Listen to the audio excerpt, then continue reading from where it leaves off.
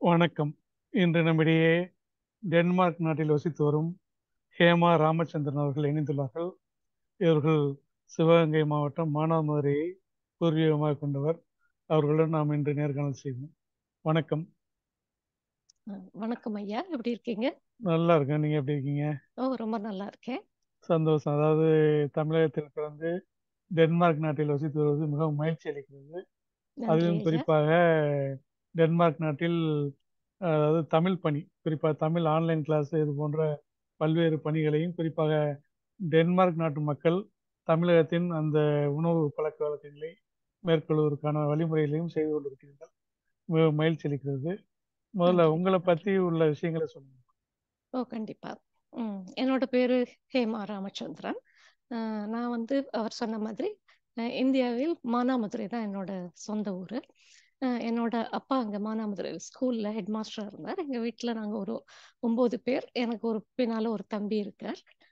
நான் அங்கே படித்ததெல்லாம் சிவகங்கை மன்னர் கல்லூரியில் பிஎஸ்சி ஃபிசிக்ஸ் படித்தேன். அதுக்கப்புறம் மதுரை கல்லூரியில் எம்எஸ்சி ஃபிசிக்ஸ், அப்புறம் அண்ணாமலை பல்கலைக்கழகத்தில் பிஎட் படித்தேன். அதுக்கப்புறம் மதுரையிலையும் சென்னையிலையும் ஒரு 2 தனியார் பள்ளிகளில் ஆசிரியராக பணியாற்றி இருக்கிறேன். அதன் பிறகு திருமணமானது. திருமணத்திற்கு பிறகு நான் இங்கே டென்மார்க் வந்தேன். டென்மார்க் வந்த சமயத்தில், அதாவது 1995 டென்மார்க் வந்தேன். நான் வந்த சமயத்தில் இங்கு அப்போது என்று மட்டுமல்ல, இப்பொழுதும் கூட ஐரோப்பிய நாடுகளுக்கு நீங்கள் செல்லும் பொழுது அந்த தேச மொழியை நீங்கள் அறிந்திருப்பது கட்டாயம், அவசியம். அந்த மொழி இல்லாவிட்டால் உங்களுக்கு வேலை கிடைப்பது மிகவும் அரிது.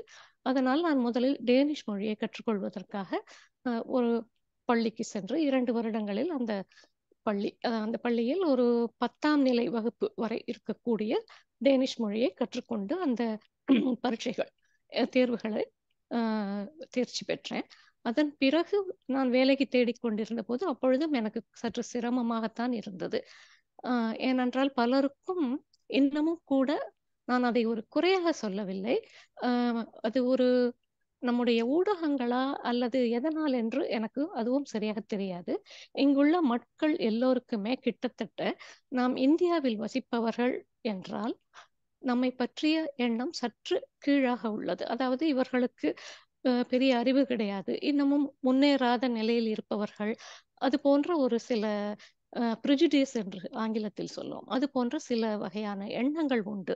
அதனால் நான் வேலை வேண்டும் என்று தேடி போகும் இடங்களிலெல்லாம் என்னை, நீ ஒரு பெண், நீ எப்படி ஒரு கணிதம் படித்திருப்பாய், நீ எப்படி இயற்பியல் படித்திருப்பாய், அது போன்ற சில கேள்விகள்லாம் என் முன் வைக்கப்பட்டு வேலை என்பது எனக்கு கிடைக்காமலே போய் கொண்டிருந்தது. அப்படி இருக்கும் பொழுது ஒரு நாள் என்னுடைய தோழி சொன்னாள், நீ இங்கே ஏதாவது படிக்கலாம் என்று சொன்னாள். அப்பொழுது சரி என்று பார்த்தபோது இங்கே எம்சிஏ படிக்கலாம் என்று சொன்னார்கள். எனக்கு கணிதத்திலும் ஆர்வம், கணினி துறையிலும் ஆர்வம் அதிகம். அதனால் எம்சிஏ பயின்று அதன் பிறகு எனக்கு இந்த வேலை கிடைத்தது. அதன் பிறகு ஓரளவு என்னை புரிந்து கொண்ட பிறகு அவர்கள் ஏற்றுக்கொள்கிறார்கள். பழகிய பிறகு அவர்களுக்கு தெரியுது நம்மளுடைய ஆற்றல் எவ்வளவு, அறிவு எவ்வளவு, நம்மால் என்ன செய்ய முடியும் முடியாது என்பது பழகிய பின் தெரிகிறது. ஆனால் அதற்கு முன்னால் எல்லோருக்குமே ஒரு வகையான ஒரு தடுமாற்றம் இருக்கிறது. ஒரு பெண்ணை வேலையில் எடுத்துக்கொள்வோமா, அதுவும் இந்த துறைக்கு இவள் ஏற்றவளா என்ற கேள்வி எப்பொழுதும் இங்கு இருந்து கொண்டிருக்கிறது. அதன் பிறகு இங்கு ஒரு தனியார் கம்பெனியில் ஒரு இணைய பயன்பாட்டு வல்லுநராக பணிபுரிந்து வருகிறேன். மிக்க மகிழ்ச்சி. அதாவது தமிழ்நாட்டில் பிறந்து வந்து டென்மார்க் நாட்டில் வசித்து வருவதோடு மட்டுமல்லாமல் அந்த நாட்டினுடைய மொழியை நீங்கள் கற்று தற்போது அங்கு பணிபுரிந்து வருவது மிகவும் மகிழ்ச்சி அளிக்கிறது. நானும் வந்து திருச்சி ஜமால் அஹமது கல்லூரியில் எம்எஸ்சி ஃபிசிக்ஸ் படிச்சிருந்தேன். அப்படியா? ஆமாம். மிக்க மகிழ்ச்சி நீங்களும் ஃபிசிக்ஸ் படிச்சிருக்கிறது. இது இல்லாமல் இப்போ வந்து நீங்கள் வந்து தமிழகத்தில் வந்து டென்மார்க் நாட்டுக்கு புதுசாக வந்து 1995ஆம் ஆண்டு போனீங்க.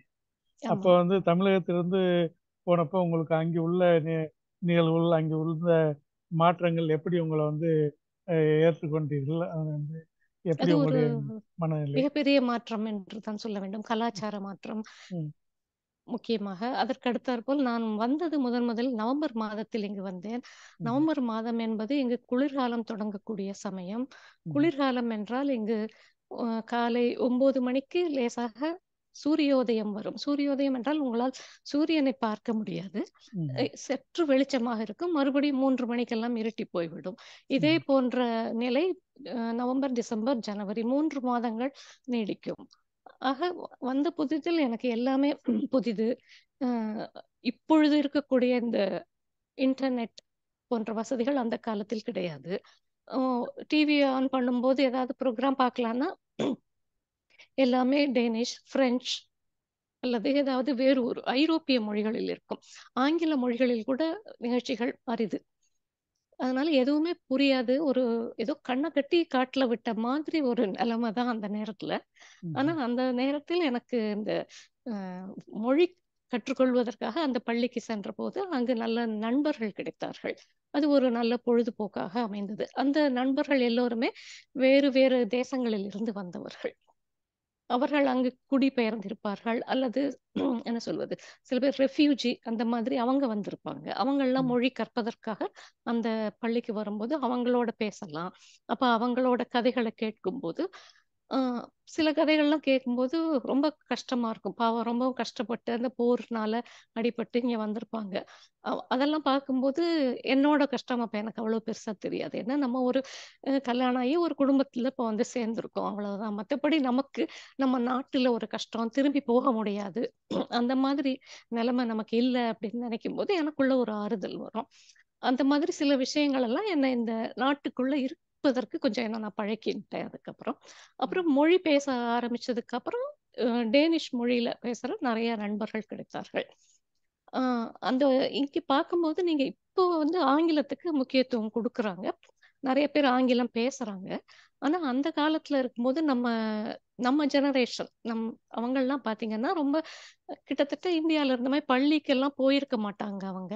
அவங்களோட தொழிலே விவசாயம் அது மட்டும் தான். அந்த மாதிரியே வளர்ந்தவர்கள். அவர்கள் தான் இப்போ ஒரு 60, 50 வயதுகள் அப்படி இருக்கிறவங்க. அவங்களுக்கு ரொம்ப படிப்பறிவு கிடையாது. அப்ப அவங்கள்ட்ட வந்து நம்ம அவங்க மொழியில பேசும்போது ரொம்ப சந்தோஷப்படுவாங்க. அப்படி இருக்கும்போது என்னோட பக்கத்து வீட்ல இருக்கிறவங்க, அவங்க வீட்ல ஏதாவது பண்ணின சாப்பாடு ஏதாவது எனக்கு குடுப்பாங்க. அது மாதிரி நானும் அவங்களுக்கு குடுத்தபோது, அவங்களுக்கெல்லாம் அது ரொம்ப பிடிச்சிருந்தது. அப்புறம் நான் வந்து ஒரு ம் சைவ உணவு மட்டும் தான் நான் சாப்பிடுவேன். அ நல்லா வேலைக்கு செல்லும்போது என்னோட டப்பால எப்பவுமே ஒரு சாதம், சாம்பார், கறி, கூட்டு அது மாதிரி தான் ஏதாவது இருக்கும். அப்ப பக்கத்துல இருக்கிறவங்கலாம் அத ஆச்சரியமா பார்ப்பாங்க. "என்ன நீ ஒரு நாள் கூட உன்னோடத்துல ஒரு மீன் துண்டோ அல்லது ஒரு மாமிச துண்டு ஒரு எதுவுமே இல்ல. இது மட்டும் சாப்பிட்டு உன்னால எப்படி இருக்க முடியும்?" அப்படின்னு ரொம்ப ஆச்சரியமா அவங்க கேட்டுட்டே இருந்தாங்க. "அது எப்படி காய்கறிய வச்சு என்ன பண்ணுவீங்க? அது ஒரு பெரிய கேள்வி அவங்களுக்கு. அப்பதான் எனக்கு தோணித்து, நம்ம காய்கறியில தான் நம்ம இத்தன வருஷமா வாழ்ந்திருக்கோம். இவங்களுக்கு காய்கறிய பொறுத்தவரைக்கும் அத அழகா நறுக்கி, அத ஒரு சாலட் மாதிரி பண்ணி சாப்பிட மட்டும் தாம்மா தெரியுமே தவிர, அத சமைச்சு சாப்பிடக்கூடிய அந்த வகைகள் அவங்களுக்கு தெரியல. அதனால நான் அவங்களுக்கு சரி ஒரு கிளாஸ் மாதிரி எடுக்கலாம் அப்படின்னு சொல்லிட்டு, அங்கே ஒரு ஸ்கூல் இருக்கு. அந்த ஸ்கூல் பிரின்சிபல்ட்ட போய் பேசினபோது, அவங்க சொன்னாங்க, "இங்க சரி நீங்க இந்த மாலை பள்ளிகள் அது ஈவினிங் ஸ்கூல் இருக்கு. நீங்க அதுல வந்து சொல்லிக் குடுக்கலாம் அப்டின்னாங்க. இந்த மாதிரி ஒரு 5 வருஷமா பண்ணிட்டுருக்கேன். அ ஒரு வருஷத்துக்கு 12 அல்லது 15 வகுப்புகள் நடக்கும். அதுல ஒரு 10, 12 பேர் வருவாங்க. ஒவ்வொரு முறையும் வெவ்வேறு விதமான இந்திய உணவுகள். அவங்க எல்லாம் பண்ணும்போது ரொம்ப சந்தோஷமா சாப்ட்டு போவாங்க. அவங்களுக்கு நல்லா பிடிச்சிருக்கு. இப்ப இதுல என்ன ஒரு இதுனாக்க, இந்த மாதிரி இங்க கத்துன்ட்டு நெறைய பேர் அவங்க பள்ளிகள்ல இருக்கிற கேன்டீனுக்கெல்லாம் போய் சொல்லிக் குடுத்து, ஓரிரு பள்ளி அந்த கேன்டீன்லலாம் கூட நம்மளோட தேங்கா சாதம், சில வகைகள்லாம் பிரபலமாயிருக்குங்கிறது ஒரு சந்தோஷமான ஒரு விஷயம் எனக்கு. மிக்க மகிழ்ச்சி. அதாவது ம். தமிழகத்தினுடைய உணவு பழக்கவழக்கம் குறிப்பாக வெஜிடேரியன், அதாவது டேனிஷ் மக்கள் வந்து அந்த மக்கள் வந்து நம்ம வந்து வெஜிடேரியன் மட்டுமே சாப்பிட்றவங்க இருக்காங்க அப்படிங்கிற அந்த விஷயங்களும் நீங்க தெரிஞ்சுக்கிறதுக்கு ஒரு காரணமா இருந்திருக்கீங்க. ஆமா. இப்ப வந்து டேனிஷ் நாட்டுல அந்த அந்த டென்மார்க் நாட்டுல மக்கள் தொகை எவ்வளவு? அதுல இந்தியர்கள் எவ்வளவு பேர் இருக்காங்க? இதுல நீங்க பார்த்தீங்கன்னாக்க, கிட்டத்தட்ட ஒரு 58,00,000 பேர் நம்ம மக்கள் தொகை சொல்லலாம். ம். அதுல ஒரு 15, 20% வெளிநாட்ட சேர்ந்தவங்க இருக்காங்க. சரி. இந்தியர்கள்னு பார்க்கும்போது ரொம்ப கம்மியா தான் இருக்கும். அ ம். இலங்கையிலிருந்து வந்த தமிழர்கள் அவங்க அதிகம் பேர் இருக்காங்க. அவங்க ம். 70, 80கள்ல இங்க குடியேறியவர்கள். அவங்க ம். நெறைய பேர் இங்க இருக்காங்க. சில இந்தியர்கள் எனக்கு கோப்பநேகன்ல இருக்காங்க. அவங்க கொஞ்சம் பேர் எனக்கு தெரியும் அங்க. நான் இருக்கிற இடத்துல நான் மட்டும்தான் ஒரு இந்தியால இருந்து வந்தது. நாங்க மட்டும்தான். இப்ப டென்மார்க் நாட்டுக்கு வந்து இப்ப இந்தியால வந்து வந்தா இப்ப வேலை வாய்ப்புகள் அங்க வந்து எப்படி இருக்கு? அங்குள்ள நிலவரங்கள் எப்படி?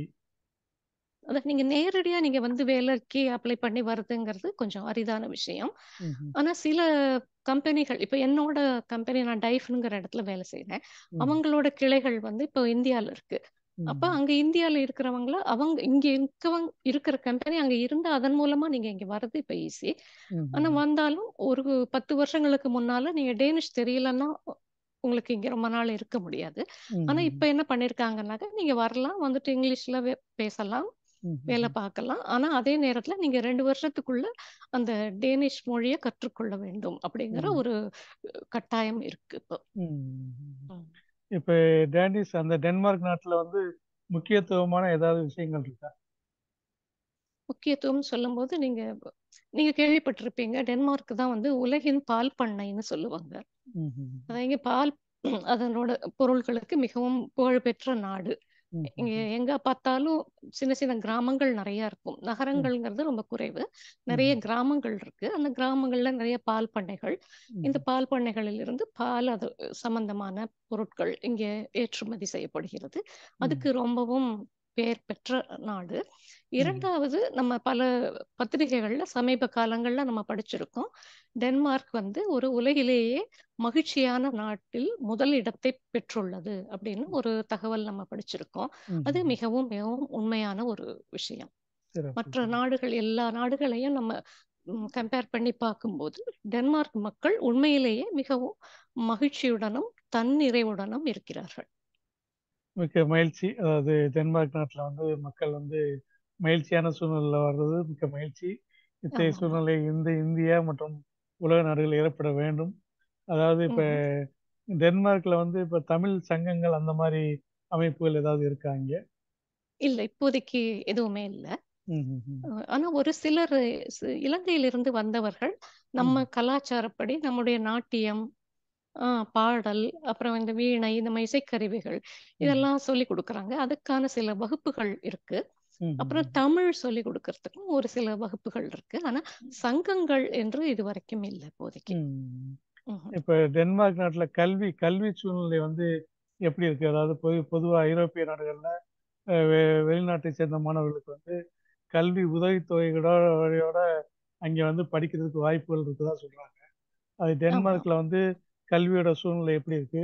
வெளிநாட்டு மாணவர்கள் அங்க வந்தா இலவசமா கல்வி உதவித்தொகையோட படிக்க முடியுமா? நீங்க இப்ப வெளியில இருந்து நீங்க வரீங்கன்னா, அத முக்கியமா இங்க நம்ம ஒரு விஷயத்த நான் முதல்ல உங்களுக்கு சொல்லணும். இங்க வந்து டென்மார்க்ல நான் இப்ப சொன்ன மாதிரி ஒரு மகிழ்ச்சியான நாடு அப்படின்னு சொன்னாக்க, இங்க ஏன் அப்படின்னு கேட்டாக்க, இங்க வந்து எல்லோருக்கும் இலவச மருத்துவம், இலவச கல்வி, 7 வருடங்களுக்கு மாணவர்கள் படிக்கும்போது மானியம் அப்படிங்கிற சில விஷயங்கள் இங்க இருக்கு. நீங்க கேட்கலாம், நம்ம நாட்டிலேயும் இலவச மருத்துவம் இருக்கு, இலவச கல்வி இருக்குன்னு சொல்லலாம். ஆனா 2க்கும் மலைக்கும் மடுவுக்கும் உள்ள மிகப்பெரிய வித்தியாசம்னு தான் நான் சொல்லுவேன். ஏன்னா இங்க இருக்கக்கூடிய அதாவது அந்த மருத்துவ நிலையங்கள், மருத்துவமனைகள் இதெல்லாம் நம்ம போய் பார்த்தாக்க உங்களுக்கு கண்டிப்பா ஏதோ நம்ம ஊர்ல இருக்கிற பிரைவேட் ஹாஸ்பிட்டலுக்கு மேல வசதிகள் இருக்கும். ஆனா இங்க எல்லாம் இலவசம்ங்கிறது தான் இதுல ஒரு முக்கியமான விஷயம். அது மாதிரி கல்வின்னு பார்க்கும்போது நீங்க கல்வி வந்து உங்களுக்கு இங்க பிரைவேட் ஸ்கூல் இருக்கு, தனியார் பள்ளிகள். அது தவிர இந்த கவர்மெண்ட் ஸ்கூல், அரசு பள்ளிகள் இருக்கு. இந்த அரசு பள்ளிகள்ல கல்வி முற்றிலும் இலவசம். அது மட்டுமல்ல, நீங்க இந்த கல்வியை முடிச்சதுக்கு அப்புறம் நீங்க பல்கலைக்கழகங்களில் போய் உங்க படிப்பை எடுக்கும்போது 7 வருஷங்களுக்கு உங்களுக்கு மானியம் கிடைக்கும். அந்த கல்லூரிகளுக்கு நீங்க எந்த விதமான ஒரு ஃபீஸ், அந்த காலேஜ் ஃபீஸ் எதுவும் கிடையாது உங்களுக்கு. நீங்க முழுக்க முழுக்க இலவசமாகவே படிக்கலாம். இந்த விஷயம் எப்படின்னாக்கா, நம்ம நிறைய இதுக்கு டாக்ஸ் கொடுக்குறோம் இங்க. எப்படின்னா, நம்ம வருமானத்துல கிட்டத்தட்ட பாதி 45% நம்ம வரியாக கொடுக்கணும். ஆனா இது வந்து அந்த வரியிலையும் ஒரு சின்ன வித்தியாசம் இருக்கும். அதாவது குறைந்த வருமானம் உள்ளவர்கள் வந்து அவங்க கொடுக்கிற வரி கொஞ்சம் குறைவாகவும், அதிக வருமானம் உள்ளவர்கள் கொடுக்கும் வரி அதிகமாகவும் இருக்கும். ஆனா இங்க எல்லோருமே வரி ஏய்ப்பு செய்யாமல் அந்த வரியை கொடுத்து கொண்டிருக்கிறார்கள். நான் இதை எதுக்காக சொல்ல வரேன்னாக்க, இந்த வரி இதெல்லாம் கொடுக்கறவங்களுக்கு தான் இந்த இலவச கல்வி அப்படிங்கிறது கிடைக்கும். அப்படின்னாக்க இப்ப நீங்க இங்க வந்து இருந்து வேலை செஞ்சு அந்த வேலைக்கு நீங்க ஏதாவது வரி கட்டி இருந்தா உங்களுக்கும் உங்கள் குழந்தைகளுக்கும் இலவச கல்வி கிடைக்கும். அப்படி இல்லைன்னாக்கா நீங்க வந்து பணம் கட்டி தான் நீங்க இங்க கல்லூரிகள்ல படிக்க வேண்டி வரும். அதுக்கு அடுத்தாப்புல நீங்க இந்த ஐரோப்பால இந்த யூரோப் யூனியன் கேள்விப்பட்டிருப்பீங்க. அந்த யூரோப் யூனியன்ல இருக்கிற நாடுகள்ல இருக்கிற குழந்தைகள் வந்தாக்க அவங்களுக்கு இலவச கல்வி கிடைக்கும்.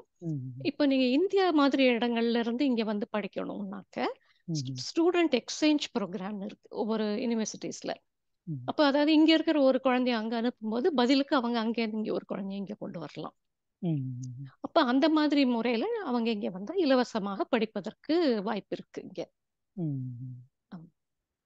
ஓகே. இப்போ வேற பொதுவாக வந்து இப்ப கல்வியோட நிலைமை எப்படி வந்து டென்மார்க் நாட்டுல இருக்கு? அதுக்கு என்ன முக்கியமான ஒரு காரணம் என்னன்னு கேட்டாக்க, இங்க ஆசிரியர்கள் வந்து மிகவும் தகுதி வாய்ந்த ஆசிரியர்கள். அந்த அவர்களுடைய தகுதியை அளவிடுவதற்காகவே ஒரு சிறப்பு குழு இருக்கு. அந்த குழு மூலமாகத்தான் அவங்க அந்த ஆசிரியர்களை தேர்ந்தெடுத்து பணிக்கு அமர்த்துகின்றார்கள். அது ஒரு முக்கியமான விஷயம். 2வது விஷயம், ஆசிரியர்களுக்கு நல்ல ஊதியம், அதிகப்படியான ஊதியம் இங்க கிடைக்கிறது. அதனால ஆசிரியர்களும் ஒரு நல்ல ஒரு திருப்தியான மன நிறைவோடு அவங்க வேலை செய்ய முடியுது. அதுக்கப்புறம் நீங்க பள்ளிகள்ல பாத்தீங்கன்னாக்க இங்க உங்களுக்கு எதுவுமே வந்து நீங்க எதையும் மனப்பாடம் பண்ண வேண்டாம். அப்புறம் 9ஆம் வகுப்பு வரைக்கும் அவங்களுக்கு வருஷத்துக்கு இந்த நம்ம ஸ்கூல்ல இருக்கிற மாதிரி மாத பரீட்சை, காலாண்டு, அரையாண்டு, முழு ஆண்டு இப்படி ஒரு தேர்வும் கிடையாது அவங்களுக்கு 9ஆம் வகுப்பு வரைக்கும். அப்படி இருந்தாலும் அந்த நேரத்துல அவங்க என்ன பண்றாங்கன்னாக்க இந்த குழந்தைகள் மனப்பாடம் செய்யாம அவங்க எல்லா ஒரு விஷயத்தையும் எப்படின்னாக்க ஒரு குழுவா இருந்து வேலை செய்வாங்க.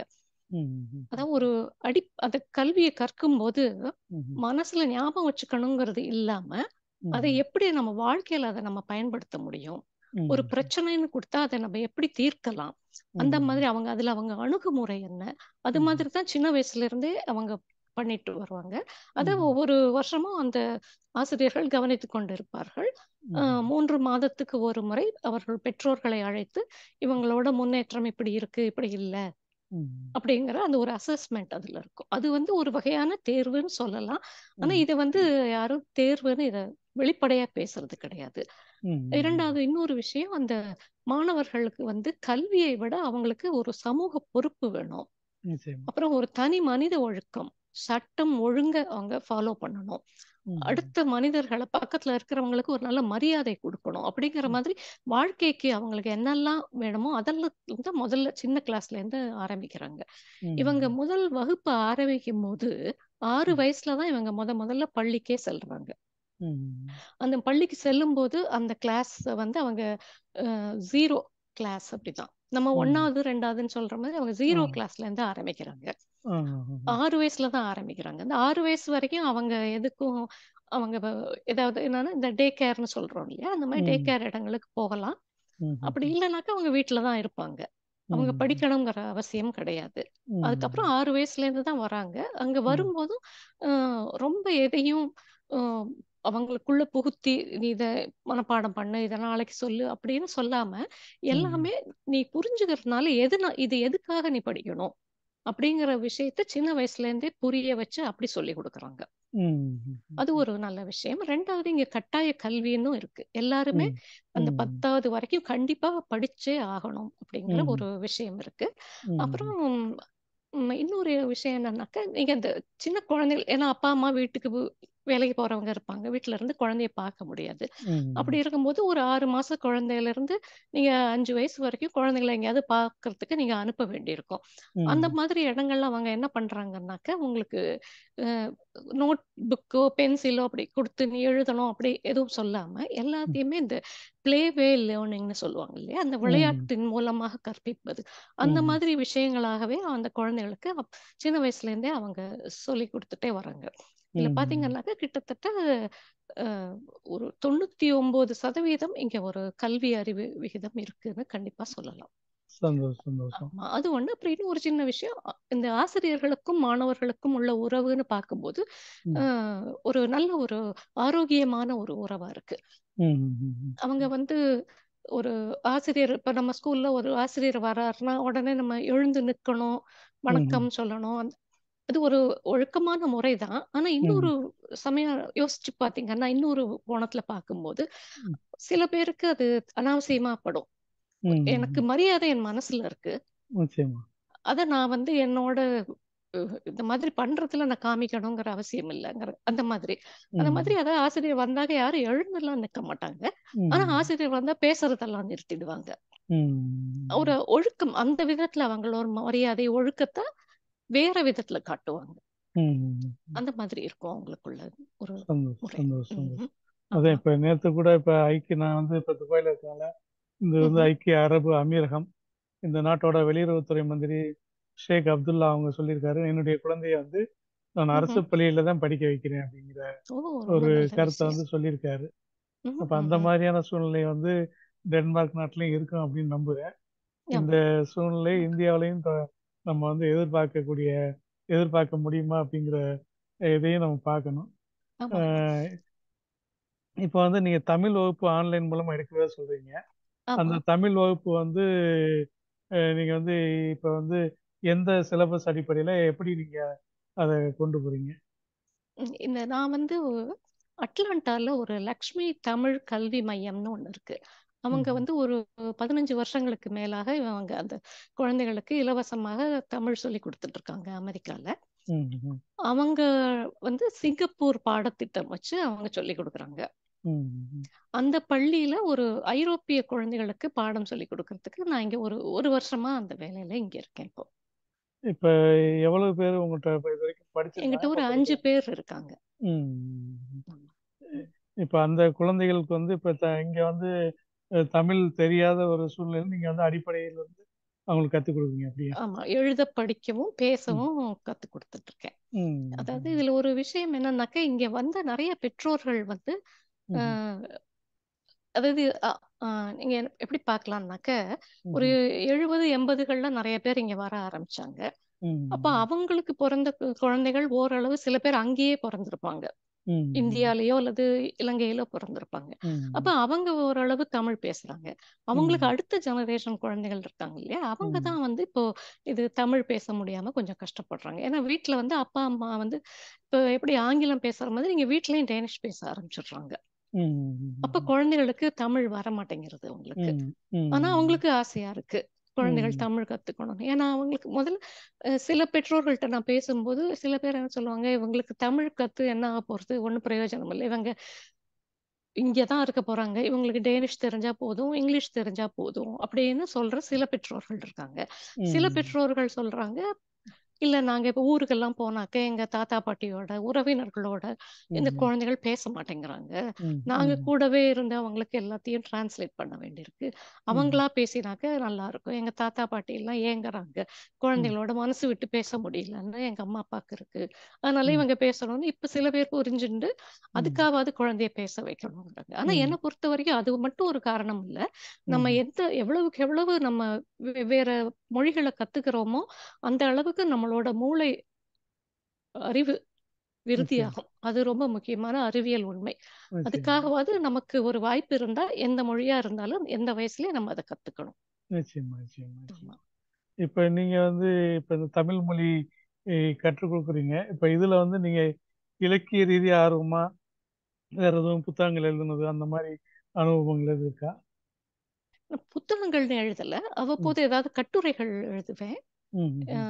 சில மின் இதழ்களுக்கு கட்டுரைகள் அது மாதிரி ஓரிரு கவிதைகள் எப்பவாவது எழுதுவேன். சந்தோஷம். நான் வந்து இதுவரைக்கும் அதாவது படிக்கிற காலத்துல தமிழ் பிடிக்கும் எனக்கு. ம். அ அதுக்கப்புறம் இங்க வந்ததுக்கப்புறம் எனக்கும் இந்த என்னோட வேலை, குடும்பம் 2 எனக்கு 2 பெண் குழந்தைகள் இருக்காங்க. ம். அதுல அவங்க 2 பேரும் ஒருத்திக்கு இப்ப அவ எம்பிஏ முடிச்சுட்டு அவ வேலைக்கு வேற ஊர்ல இருக்கா. சரி. 2வது பொண்ணு அவ மெடிசின் படிக்கிறா. அவளும் இப்ப சரி. வேற ஊர்ல இருக்கா. இப்போ சந்தோஷம். அவங்க வீட்ட விட்டு போய் இப்போ ஒரு 4, 5 வருஷம் ஆச்சா. இப்ப எனக்கு கொஞ்சம் நெறைய நேரம் இருக்கு எனக்கு வீட்ல. ம். அதனால தான் இப்ப நான் இந்த மாதிரி வேற விஷயங்கள், எனக்கு பிடிச்ச விஷயங்கள் சில பேஷன் அப்படின்ட்டு இந்த ம். மாதிரி தமிழ், அத தவிர இந்த சமையல் வகுப்புகள், அத ம். தவிர எனக்கு ஓவியங்கள் வரையறதுக்குலாம் ரொம்ப பிடிக்கும். அந்த மாதிரி ம். சில விஷயங்கள் எல்லாம் இப்ப தான் கொஞ்சம் கொஞ்சமா ஈடுபட ஆரம்பிச்சிருக்கேன். சந்தோஷம். நல்ல ஒரு பெரிய புத்தகங்கள்னு எழுதினது இல்ல. நான் ஒரு சரி. தமிழ் ஆர்வலர்னு தான் நான் இப்ப என்ன எப்போ ச- சொல்லிக்கணும்னு சந்தோஷம். நினைக்கிறேன். சந்தோஷம். இப்ப இந்த ஆமா. இந்திய வெஜிடேரியன் இந்த சமையல் வகைகளை வந்து டென்மார்க் நாட்டு மக்களுக்கு சொல்லிக் கொடுக்குறீங்க. ஆமா. நீங்க வந்து எந்த வகையான அதாவது வெஜிடேரியன்ல எதுல நல்லா எக்ஸ்பர்ட்? சவுத் இந்தியன் நல்லா பண்ணுவேன் நான். நம்ம இப்போ தென்னிந்திய உணவு வகைகள் எனக்கு ரொம்ப பிடிக்கும். ம், அதுவும் நிறைய காய்கறிகளை விதவிதமா சமைக்கிறதுக்கு, அதை ம், அழகா ப்ரெசென்ட் பண்ணி கொடுக்கறதுக்கு, அதுக்கெல்லாம் எனக்கு ரொம்ப ஆசை நிறைய உண்டு. என்னோட சந்தோஷம். 2 குழந்தைகளும் அவங்களும் நல்லா சமைப்பாங்க. சில சமயங்கள்ல அவங்களுக்கு நேரம் இருந்தா, ம், அவங்களும் என்னோட வந்து அந்த சமையல் வகுப்புகள்ல கலந்துப்பாங்க அவங்களும். அவங்க 2 சந்தோஷம். பேரும் ரொம்ப நல்லா தமிழ் பேசுவாங்க. அதையும் நான் ம், இங்க சொல்லிக்க சந் ஆசைப்படுறேன். மகிழ்ச்சி, மகிழ்ச்சி. ஒரு 5 வருஷம் முன்னால அவங்க 2 பேரும் இந்தியா வந்திருந்தாங்க. ம், வந்துட்டு ம், அவங்களோட கசின் ஒருத்தங்க அவங்க யுஎஸ்ல இருக்காங்க. இவங்க 3 ம், பேருமா சேர்ந்து ம், மெட்ராஸ்ல சென்னையில ஒரு பள்ளி. அந்த பள்ளியில ஒரு 1 1/2 மாசமோ என்னமோ அங்க போய் அவங்க அங்க இருக்கிற குழந்தைகளுக்கெல்லாம் ஆங்கிலம் சொல்லிக் குடுத்தாங்க. ஒரு அரசு பள்ளி குழந்தைகளுக்கு. ம், ம், இலவசமா சொல்லிக் குடுத்துட்டு வந்தாங்க. அப்ப இவங்க நல்லா தமிழ் பேசக்கொண்டு, அவங்களுக்கு அங்க போய் அவங்களோட கலந்து தனியா இருந்தாங்க. தனியா ஒரு வீட்ல சந்தோஷம். இருந்து அவங்களே ஒரு 1 1/2 மாசம் இருந்து ரொம்ப நல்ல ஒரு அனுபவம் அவங்களுக்கு. நன்றி. சரி, ஆமா. சரி. ம். இப்போ வந்து இந்த வெஜிடேரியன் இந்த உணவு முறையில தென்மார்க் நாட்டு மக்கள் எவ்வளவு பேர் உங்க மூலமா கத்துக்கிட்டாங்க? அதாவது இது முதல்ல அவங்க வந்து ஒரு அ ஆர்வத்துல வந்தாங்க. எப்படி ம், இந்த மாதிரி இந்த வெஜிடேரியன்னா ஒரு காய்கறிய வச்சு இவங்க என்ன பண்ணுவாங்கன்னு தெரிஞ்சுக்கலாம். ம், அப்படிங்கிற ஒரு ஆர்வத்துல முதல்ல வந்தாங்க. ம், அதுக்கப்புறம் இப்ப கொஞ்ச நாளா பார்த்தீங்கன்னாக்க, இந்த நெறைய பேருக்கு வந்து குளூட்டன் அலர்ஜின்னு ஒண்ணு சொல்றாங்க. ம், கேள்விப்பட்டிருப்பீங்க. இந்த ம், கோதுமை சம்பந்தமான உணவுகள் சாப்பிடுறதுனால அவங்களுக்கு ம், அந்த ஒவ்வாமை வருது. அப்ப ம், அவங்களுக்கெல்லாம் ஒரு மாற்று உணவு வேணும்னாக்கா, நம்மளோட அரிசி உணவு நல்லா இருக்கு அவங்களுக்கு. ம், அப்ப ம், அந்த அரிசிய விட என்னெல்லாம் பண்ணலாம் அப்படின்னு தெரிஞ்சுக்கிறதுக்கு, அதுக்காக இப்போ சில பேர் வர ஆரம்பிச்சிருக்காங்க. இன்னும் ம், சில பேருக்கு வந்து என்னன்னாக்க, அவங்களுக்கு வந்து நெறைய பேர் இங்க டேனிஷ் மக்கள் நெறைய வெளிநாட்டுக்கு நெறைய போறாங்க. அடிக்கடி ம், அவங்க அந்த ஒரு விஷயத்தையும் நான் இந்த இடத்துல சொல்லிடுறேன். அதாவது ம், இங்க எல்லாருக்குமே ஒரு ஒரு வருஷத்துல 5 வாரம் கட்டாயம் விடுப்பு எல்லாரும் எடுக்கணும். அப்படின்னு ஒரு ம், சட்டமே இருக்கு. ம், அந்த ம், 5 வார விடுப்பு என்பது நமக்கு சம்பளமும் குடுப்பாங்க. சம்பளத்தோட நம்ம கண்டிப்பா ஏதாவது லீவ் எடுத்துட்டு ஒண்ணு வீட்ல இருக்கணும், இல்ல எங்கேயாவது வெளியில போயிட்டு வரலாம். வேலைக்கு வரக்கூடாதுன்னு அப்படி ஒரு சட்டமே இங்க இருக்கு. ம். அப்படி இருக்கிறதுனால இவங்க நெறைய வெளியில வந்து டிராவல் பண்றாங்க. அப்படி சரி, சரி. போகும்போது அவங்களுக்கு சில பேர் போய் நெறைய இந்தியாவுக்கெல்லாம் போயிட்டு வந்துட்டு, அங்க எங்கேயாவது ரெஸ்டாரண்ட்ல சாப்பிட்டுட்டு புது புது உணவு வகைகள்லாம் இருக்கு. அத ம், வாங்கிட்டு வந்து எனக்கு இது பிடிச்சது. இது ம், உங்களுக்கு சொல்லிக் குடுக்க முடியுமா? அப்படின்லாம் சில இது கேட்டு அந்த மாதிரி சில பேர் வராங்க. இன்னும் சில ம், பேர் வந்து தாய்லாந்து அங்கெல்லாம் போயிட்டு ம், திடீர்னு அவங்களுக்கு அந்த புத்திசம் அதுல ஒரு ஆர்வம், பிடிப்பு ஏற்பட்டு, நான் வந்து முழுக்க முழுக்க வெஜிடேரியன் ஆயிட்டேன். ம், எனக்கு வந்து இனிமே மாமிச உணவுகளே வேண்டாம் அப்படிங்கிறாங்க. இன்னும் ம், சில பேர் நீங்க நெறைய இப்போ இந்த கவுஸ்பிரசின்னு கேள்விப்பட்டிருப்பீங்க. இந்த ம், விலங்குகள் எல்லாம் துன்புறுத்தக்கூடாது. ம், நம்மளுடைய இயற்கை வளத்த காக்கணும்னாக்க, நம்ம இந்த மாமிச உணவை குறைக்கணும் அப்படிங்கிற ம், சில கோட்பாடுகள்லாம் இப்ப நெறைய பேர் பேசிட்டு இருக்காங்க. அத ம், பிடிக்கிற அதுக்கு அத ஃபாலோ பண்றவங்க, அவங்களுக்கும் சரி ஒரு வெஜிடேரியன் சாப்பாடு கத்துக்கணும் அப்படின்னு ம், சொல்லிட்டு அவங்களும் இங்க வராங்க. அந்த ம், மாதிரி அவங்களுக்கெல்லாம் வந்து தான் கத்துன்ட்டு அவங்க கூட வேலை செய்ற இடத்துல போய் சொல்லும்போது, எனக்கு 2, 3 ஒரு 4 இல்ல ஒரு 5 தரம் நெனைக்கிறேன். வெவ்வேறு ஒரு கம்பெனில அவங்களுக்கு அதாவது ஒரு ஒரு டிபார்ட்மெண்ட்ல அவங்க ஏதாவது ஒரு பார்ட்டி மாதிரி வச்சிருப்பாங்க. ஏதாவது இருக்கும். அப்ப அவங்க எல்லாரும் சேர்ந்து ஏதாவது பண்ணணும்னுட்டு அவங்க ஆசைப்படுவாங்க. அப்ப அந்த சமயத்துக்கு அவங்க இந்த மாதிரி இந்த வெஜிடேரியன் ஃபுட் சமைக்கிறதுங்கிறது ஒரு ஈவென்ட் மாதிரி வச்சு என்ன கூப்பிட்டுருந்தாங்க. அப்ப நான் அங்க ம், போய் அவங்களுக்கெல்லாம் வந்து நம்ம சாப்பாடு பண்றதுல ஒரு 5, 6 வெரைட்டி சொல்லிக் குடுத்துருக்கேன். இப்ப ம், சாப்பிட்டுட்டு எல்லாரும் இங்க வாழை இலை எல்லாம் கிடைக்கும். அப்ப ம், வாழை இலையிலலாம் அந்த சாப்பாட போட்டு அவங்களுக்கெல்லாம் சாப்பிட சொல்லும்போது ரொம்ப சந்தோஷமா இருக்கு. ரொம்ப வித்தியாசமான ஒரு அனுபவம்னு சொல்லிட்டு, நெறைய ம். பேர் வந்து வந்துட்டு இருக்காங்க இப்போதைக்கு. சந்தோஷம், சந்தோஷம், சந்தோஷம். ம். இப்ப இது இல்லாம வேற ஏதாவது உங்களுடைய டென்மார்க் அனுபவங்கள பகிர்ந்து கொள்வீங்களா? டென்மார்க் அனுபவம் அப்படிங்கும்போது, எனக்கு நெறைய அனுபவங்கள் இந்த என்ன சொல்லலாம்? ம் என்னோட முக்கியமா இல்ல, எனக்கு ரொம்ப நான் ஆச்சரியப்பட்ட 1, 2 விஷயங்கள் சொல்றேன் நான் சொல்லுங்க, இங்க. சொல்லுங்க. அதாவது எப்படின்னாக்க, நான் இங்க வந்து வேலைக்கு சேர்ந்த புதுசுல நான் எனக்கு 4 மணிக்கு வேலை முடியும். ம்ஹ்ம். நான் வந்து 4, 4:15 ஆச்சு. ம்ஹ்ம். வேலை பார்த்துட்டு இருந்தேன். அப்ப ம்ஹ்ம். என்னோட சீஃப் வந்தார். ம்ஹ்ம். அவர் கேட்டார், "என்ன வேலைக்கு வீட்டுக்கு போகலையா?" அப்படின்னு கேட்டார். "இல்ல, இந்த கொஞ்சம் வேலை இருக்கு. இது முடிச்சுட்டு நான் ஒரு 5, 5:30 மணிக்கு தான் வீட்டுக்கு போவேன்" அப்படின்னு. ம்ஹ்ம். அவர் உடனே சிரிச்சுட்டு, ம். 4 மணின்னா 4 மணிக்கு நீ போயிடணும். ம்ஹ்ம். அதுக்கு மேல நீ உட்காரக்கூடாது. கிளம்பு. சிஸ்டம் ஆஃப் பண்ணிட்டு கிளம்பிடு அப்படின்னு சொல்லிட்டார். சிரிச்சுன்னு ஆ, தான் சொன்னார். ஆ. அதாவது அந்த ஒரு இது எனக்கு ரொம்ப ஆச்சரியமா இருந்தது. நம்ம ம். ஊர்ல வந்து எவ்வளவு நேரம் நம்ம அதிகமா உழைக்கிறோமோ, அந்த அளவுக்கு நம்மளோட திறமைய பாராட்டுவோம். அது நமக்கு நல்ல ஒரு விஷயமா நம்ம நினைக்கிறோம். ஆனா இங்க ம். வந்து 8லேருந்து 4ன்னா அவ்வளோதான். அதுக்கு ம். மேல ஒரு நிமிஷங்கள் கூட நீங்க அங்க இருக்கக்கூடாது. நீங்க ம். வீட்டுக்கு போயிடணும். ஏன்னா அவங்க என்ன நினைக்கிறாங்கன்னாக்க, ம். உங்களோட வீடு, உங்களோட வேலை அந்த 2ம் அந்த உங்களோட வாழ்க்கை வந்து ஒரு சரிசமமா இருக்கணும். ம். அதுல அவங்களுக்கு ரொம்ப ஒரு முக்கியத்துவம் குடுக்குறாங்க. அதனால ம்ஹ்ம். யாரா இருந்தாலுமே இப்போ ம்ஹ்ம். நீங்க சில பேர் காத்தால 6 மணிக்கே வந்துருவாங்க. இங்க நெறைய பேர் வேலை செய்றவங்க. 6 ம். மணிக்கு வந்துட்டு ம். 2 மணிக்கு கிளம்பி போயிடுவாங்க. ஏன்னா அவங்க 2 மணிக்கு அவங்க குழந்தைகள டே கேர்லேருந்து கூட்டிட்டு வீட்டுக்கு போணும் ம். அப்படிங்கிறதுனால.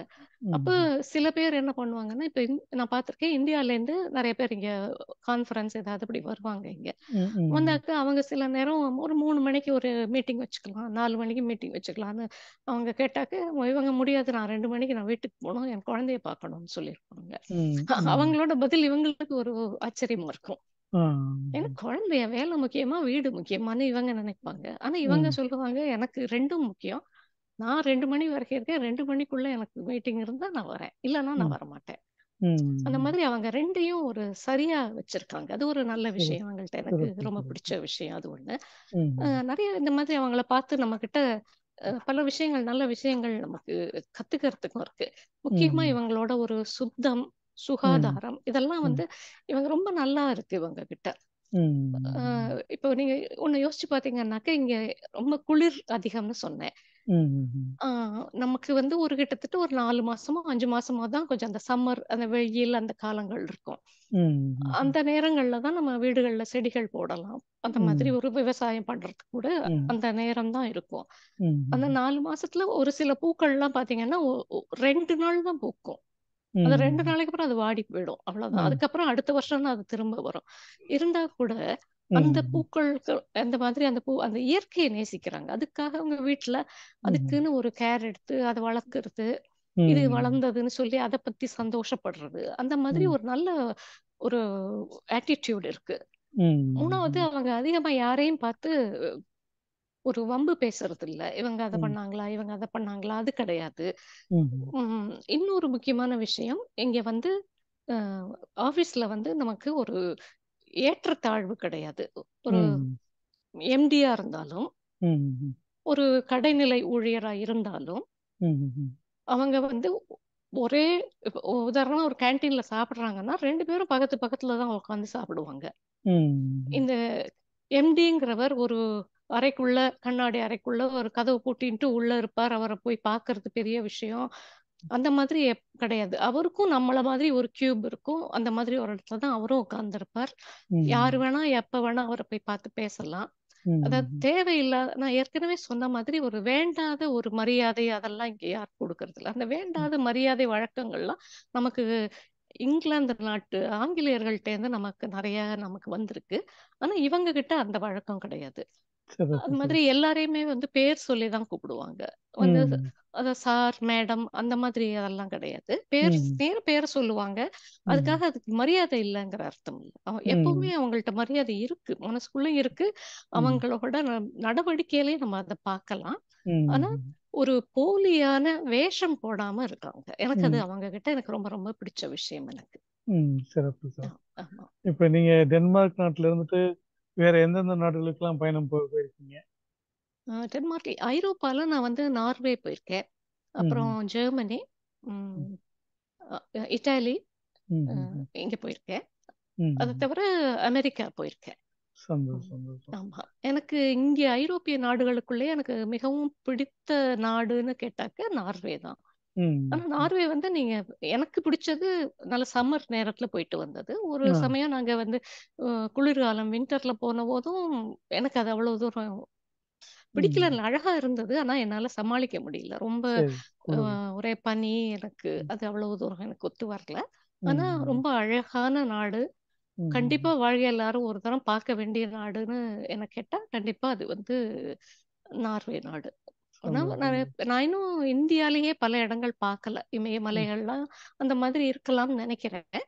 ஆனா நான் பார்த்த வரைக்கும் எனக்கு பிடிச்ச இடம் நார்வே நாடு தான்.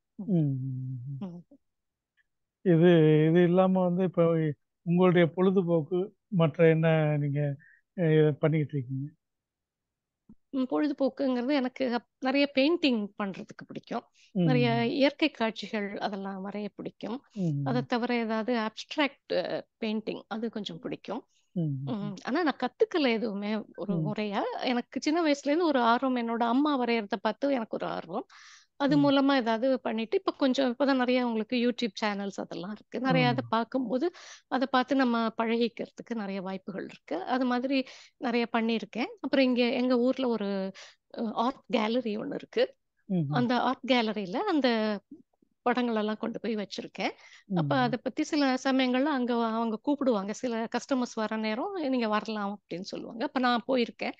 போனபோது அப்ப அங்க நிறைய பேர் நம்ம சில படங்கள்லாம் நான் இந்தியா சம்பந்தப்பட்ட சில படங்கள்லாம் நாங்க வரைஞ்சு வச்சிருக்கேன். அப்ப அவங்கெல்லாம் வந்து கேட்பாங்க இந்தியாவை பத்தி எல்லாம். அப்ப எனக்கு ரொம்ப சந்தோஷமா இருக்கும். நம்ம நாட்டை பத்தின பெருமையான விஷயங்கள் எல்லாம் அவங்கள்ட்ட சொல்லும்போது எனக்கு ரொம்ப மன நிறைவாக இருக்கும். அந்த பெயிண்டிங் எனக்கு ரொம்ப பிடிச்ச விஷயம். அதை தவிர அவ்வப்போது எனக்கு இந்த நிட்டிங், குரோஷா அந்த மாதிரி கைவேலைகள் தைக்கிறதெல்லாம் பிடிக்கும். இங்க ஒரு ரெட் கிராஸ் அசோசியேஷன் ஒண்ணு இங்க இருக்கு. அவங்க வந்து சமயத்துல எனக்கு நிறைய நூல் அதெல்லாம் கொடுப்பாங்க. அதை வச்சு அவங்களுக்கு ஏதாவது ஒரு ஸ்வெட்டரோ இல்ல ஒரு ஷால் அது மாதிரி ஏதாவது பண்ணி அவங்களுக்கு ஃப்ரீயா பண்ணி கொடுத்துட்டு இருக்கேன். அவங்க அதை வேறு நாடுகளுக்கெல்லாம் அனுப்புறதுக்கு அதை வச்சிருக்காங்க. அதெல்லாம் நேரம் கிடைக்கிற நேரங்கள்ல அதெல்லாம் பண்ணிட்டு இருப்பேன். தவிர சம்மர்ல கொஞ்சம் கார்டன் வேலை பார்க்கறது. தவிர நிறைய எனக்கும் என் கணவருக்கும் நிறைய நடக்கிறதுக்கு ரொம்ப பிடிக்கும். எங்க ஊரை சுத்தி ஒரு நல்ல ஒரு அமைதியான ஒரு கிராமம் இது. நல்ல நடக்கிறதுக்கு நிறைய இடங்கள் இருக்கும். முக்கியமா இங்க டென்மார்க்ல வந்து எல்லா இடத்துக்கும் நீங்க சைக்கிள்லயே போயிட்டு வந்துடலாம். சைக்கிள் ரோடுன்னு அதுக்குன்னே போட்டிருக்காங்க. அதனால நீங்க சைக்கிள்லயே சம்மர்ல எல்லாம் பாத்தீங்கன்னா எல்லாரும் ஒரு சின்ன பேக் பேக் ஒண்ணு எடுத்துட்டு அவங்க பாட்டு காடுகள் வழியா சைக்கிள்ல எங்கெங்கயாவது போயிட்டு இருப்பாங்க. அங்க காடுகளுக்குள்ளேயே நிறைய ஷெல்டர் எல்லாம் கட்டி வச்சிருக்காங்க இந்த மாதிரி ஆட்கள் வரதுக்காக. அவங்க அந்த ஷெல்டர்ல ராத்திரி படுத்து தூங்கிட்டு திருப்பி காத்தால சைக்கிள் எடுத்துட்டு அடுத்த ஊருக்கு இந்த மாதிரி ஒரு 10 நாள் சைக்கிள்ல போறது. அந்த மாதிரி எல்லாம் அவங்க இயற்கையை வந்து சந்தோஷமா அனுபவிக்கிறாங்க. அது மாதிரி எனக்கும் என் கணவருக்கும் சில சமயம் பண்றதுக்கு பிடிக்கும். அது மாதிரி சைக்கிள் ஓட்டுறது இல்ல, ஆனா இந்த மாதிரி நடந்து போறது அந்த மாதிரி அதெல்லாம் பண்ணிட்டு இருப்போம் நாங்க. சந்தோஷம். இப்ப வந்து டென்மார்க் போய் தாயகத்துக்கு மறுபடியும் வந்திருக்கீங்களா மானாவாரிக்கு? நிறைய வந்தேன். முதல்ல 2000ல வந்தேன். அதுக்கப்புறம் ஒரு 7-8 தடவை வந்திருக்கேன். நான் இப்ப கடைசியா 2019ல வந்திருந்தேன். இந்த கோவிடுக்கு முன்னால ஒரு தடவை வந்திருக்கேங்க. ஆமா. இனிமே அதுக்கப்புறம் இன்னும் வரல. இனிமே தான் போகணும். சந்தோஷம். ரொம்ப மகிழ்ச்சி. அதாவது டென்மார்க் பற்றிய பல்வேறு விஷயங்களை இந்த நேர்காணல் மூலமா சொல்லியிருக்கீங்க. மிக்க நன்றி. தொடர்ந்து இருங்க. நம்ம மீண்டும் ஒரு நிகழ்வை சந்திப்போம். நன்றி. எனக்கும் ஒரு அருமையான வாய்ப்பு. என்னை பற்றியும் டென்மார்க் இந்த நாட்டை பற்றியும் மற்றவர்களுக்கு ஒரு நல்ல விதமான ஒரு கருத்தை நான் உங்களுக்கு பகிர்ந்து கொண்டதுல எனக்கும் ரொம்ப ரொம்ப சந்தோஷமா இருக்கு. நன்றி, வணக்கம். நன்றி, மகிழ்ச்சி, சந்தோஷம். நன்றி.